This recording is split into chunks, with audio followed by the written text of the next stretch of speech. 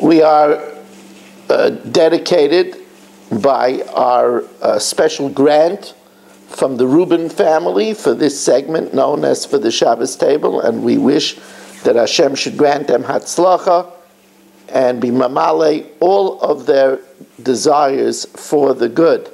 I'd also like to dedicate the shir to my grandfather, whose yahrzeit is tonight. He passed away on Shabbos B'Tammuz at the age of 101. Menachem ben Reb Yitzchak, his neshama should have an aliyah. He was a man of incredible chachma. It says, Ezel chacham haraya sanoiled. So while all of his neighbors in Budapest did not see the Malach HaMavis coming, and sadly, the over 400,000 Yidden went to the gas chambers, he took out his family in 1938, leaving all of his wealth behind, his mansion, his paintings, his silver, his gold. You know, in Kriya Shema we say, B'chol nafshecha, b'chol moedecha. And the Gemara says, why does it say moedecha is money? Why does it say b'chol nafshecha and then b'chol moedecha? And the Gemara says, because people like there's some people that their money is more valuable than their life. Now, it always bothered me, aren't most people not that way? Don't most people like their life more than their money? Shouldn't we say Kriya Shema in the more common way? So the more common way is that you like your life more than your money. So shouldn't it say b'chol nafshecha, b'chol moedecha, and then b'chol nafshecha? So one answer to this question, which probably is the simple answer, is moedecha doesn't really mean money. Moedecha means ma'od, what you want very much. Now, there are things that people want more than their life. For example, a person very well would rather not live than to live like a vegetable. So he values his intellect more than his life. There are many people that would rather not be in pain. So moedecha is their health.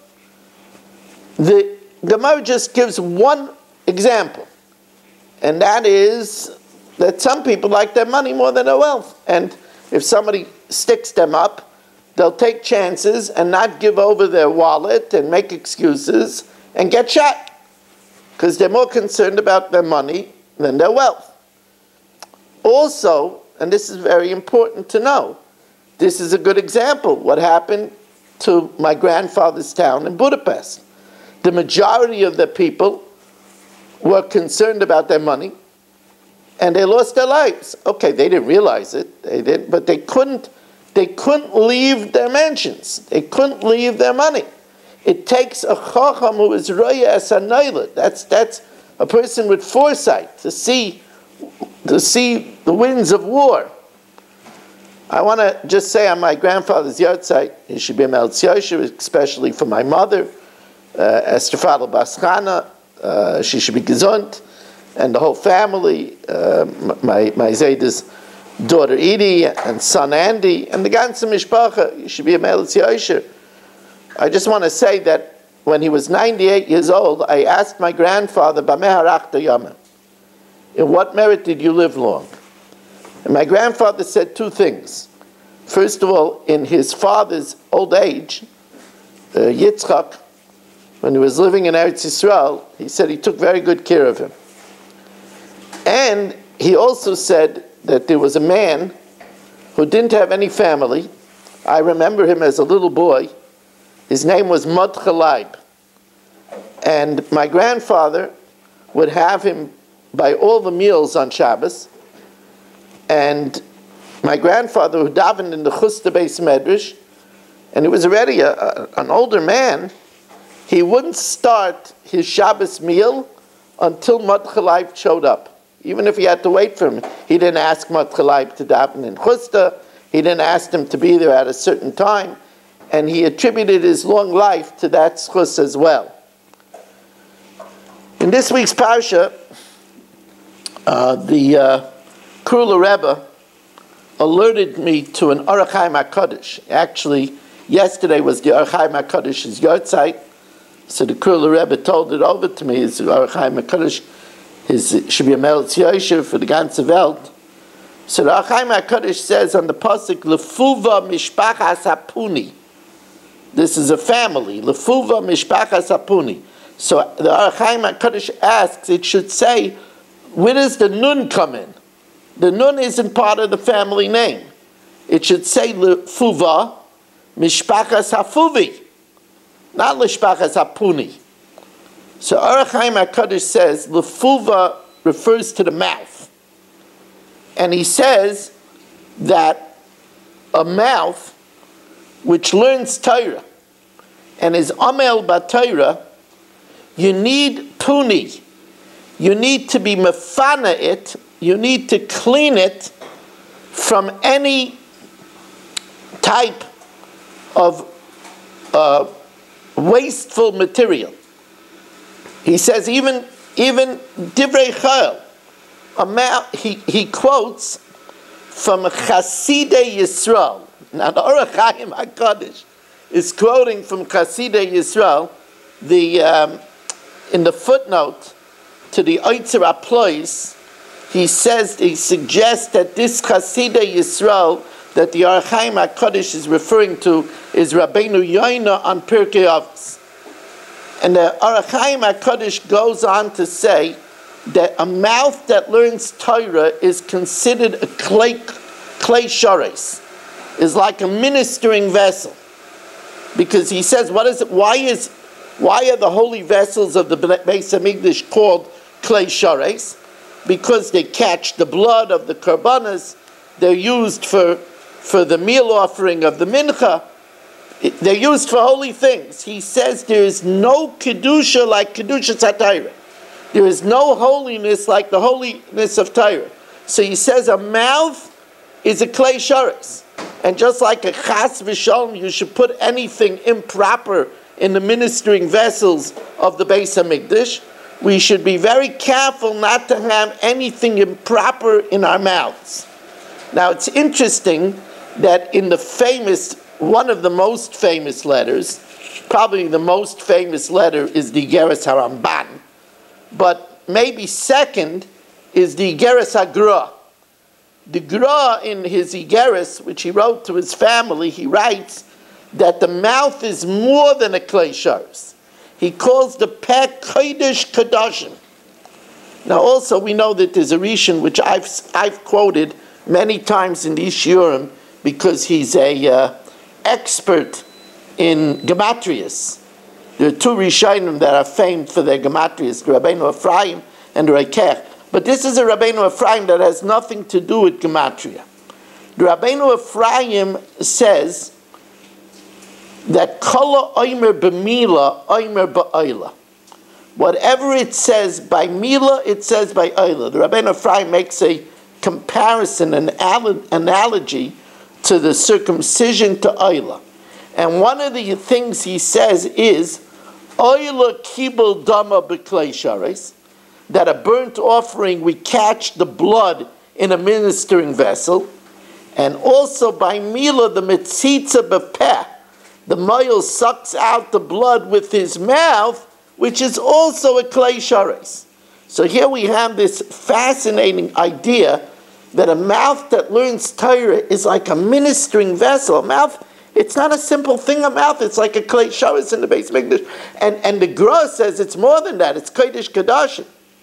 Now there's a very famous Yushalmi in Masechtas Brachas.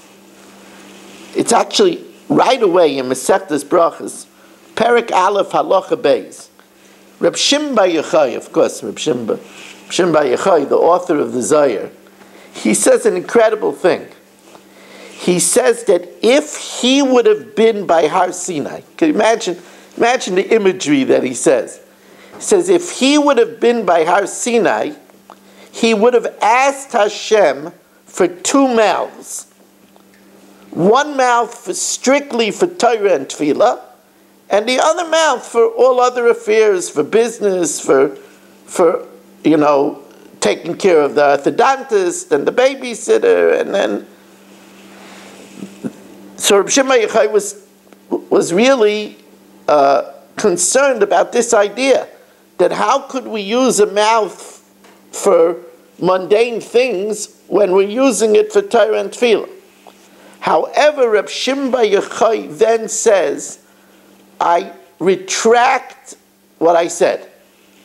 He says the world is in so much trouble. The death of the 24,000 Talmidei Rabbi Akiva because of Lashon Hara, like the Maharsha says. The Churban Bayis Sheni because of Lashon Hara, that's with one mouth. Imagine the Churban if there would be two mouths. You see this idea, and I want to tell you that I've never felt this idea more than what we say before we make the bracha of Baruch She'amar. Now, a lot of people don't do this, but it's in the Siddur. We know Baruch She'amar is a very holy part of Pesukei Zimrei. It says that Baruch She'amar wasn't written by a human. There was a tas, a plate that fell down from heaven, and it had Baruch She'amar on it. Before we say Baruch She'amar, we ask, we make a commitment. Hareini mizamen es pi, I am preparing my mouth, lahodos ulahalel ulashabeach es bayri, to thank, to praise, and to laud my Creator. So, Rav Segel, the Manchester Rosh Hashiva, asks, what does it mean that I'm going to prepare my mouth? So the Pashut Pshat is that you get up in the morning, you gargle with Listerine. That's what it says. It says in the morning, you should get rid of the ririn shebepeh, the saliva, the stuff that's in the mouth. So that's a simple explanation of Hareini Mizamen es peh. It's a good explanation. But the Manchester Rosh Hashiva says there's a deeper explanation. It says we want to daven to Hashem. We're going to ask Hashem to give us das, to give us gesund, to take away our problems, to grant us peace, to grant us parnasa. You have to prepare your mouth, that it should be a suitable organ to be able to ask for this. Because, says the Manchester Rosh Hashiva, if it's a mouth that speaks Lashon Hara, if it's a mouth that yells at a wife and does oinos dvarim, saying hurtful words, especially a wife, dimasa mitzuya, her tears come easily. If it's a mouth that reveals secrets, if it's a mouth, God forbid, that's a talebearer, or God forbid, a mouth that speaks nivel peh, obscenities, then how ain't katega nasa sanega? The prosecutor can't become a defender. So this is what the Archaim HaKadosh is saying. Lefuva mishpachas hapuni. The fuva, the mouth, you have to be mefaneh, you have to clean it. In order, that's what we say in the beginning of Pesukei Zimrei, Hareini mizamen es pi. By the way, I think that there's another kavanah in Hareini mizamen es pi. And that is, we know, V'ani sfilosi l'cha Hashem eis ratzon. And my prayers to you, Hashem, should be in a time of favor. What's a time of favor? So we know, for example, a woman lights candles. She creates, with her mitzvah, a shasa kosher, and then she could ask something. Or like Reb Zilberstein says in the Tufchi Yabiu, if a person is walking in the street and he turns away from something immodest, he did the mitzvah, so then you could ask for something. If a person uses his mouth before davening for something nice, he says something nice to his wife in the morning. It's so nice to wake up to you. You know, it says, "L'shein chachamim marpeh." The words of the wise are healing. Then it's an eis ratzon. It's so interesting because Manchester Shiva had a minig that he used to bring neguvasa to his daughter in the morning. So the daughter says, "Abba, Tati, I could take it myself." So he said, "Please, when your mother was alive, I used to bring her a coffee." And that was the fulfillment of Ani b'tzedek echaz aponecha. I want to appear before you with a tzedek. I'm sure when he brought his wife a coffee, he said something nice to her. So that's also an example of Areini Mezaman SP, getting the mouth ready. Now it's so interesting because in this week's Parsha, we have the famous Balaturim. It says about the family of Binyamin, L'shvufam mishpachas hashufami, L'chufam mishpachas hachufami. Now, what's extraordinary about this pasuk is that every letter in the pasuk every word in the pasuk has a pei. L'shvufam mishpachas hashufami, l'chufam mishpachas hachufami. Every letter has a pei. What's the significance? Says the Balaturim, because Binyamin had a pei. He had a peh, he had a mouth. He knew what happened with Yosef. Yet for 22 years he didn't tell his father. He had control over his mouth, although, why? Because he didn't want to speak Lashon Hara about the brothers, and he didn't want to cause his father the tsar. But he had control. He was watching his father suffering. He had such control over his mouth. And it's also known that every Shevet had a stone on the Choshen. The stone of Binyamin was Yoshpei. Yoshpei. Yoshpei, again, is Yeshpeh. What a mouth he had! He knew about Yosef, and for 22 years he held it in and he didn't reveal it to his father. And it says that because of that, the Kodesh Kedoshim was built in his chelik. Now it's fascinating. The Gemara tells us in Bava Basra that there are 4 people that died only be'ityo shel nachash. They died only because of the gezerah of death to mankind. They never sinned. And one of them was Binyamin. So when it sings the praises of Binyamin, you would think the Kodesh Kedoshim was built in his chelik because he never sinned. But no. He had a mouth. Now this is also fascinating. You know, when you talk about somebody, he has some mouth. So usually we say it's a pem mapik margolius. It's somebody who says a lot of nice drushes, a lot of good lessons. Or maybe it's somebody that, like you used to call Reb Yaakov, the Kluger Yid, the Balaitza. He gave good eitzes. We see that, what does it mean, yesh peh, what a mouth? Even more than what it says, it's what it doesn't say. The control. And Kodesh Kedoshim, that comes from having a control over the mouth. If you think about it, that's what the pasuk says.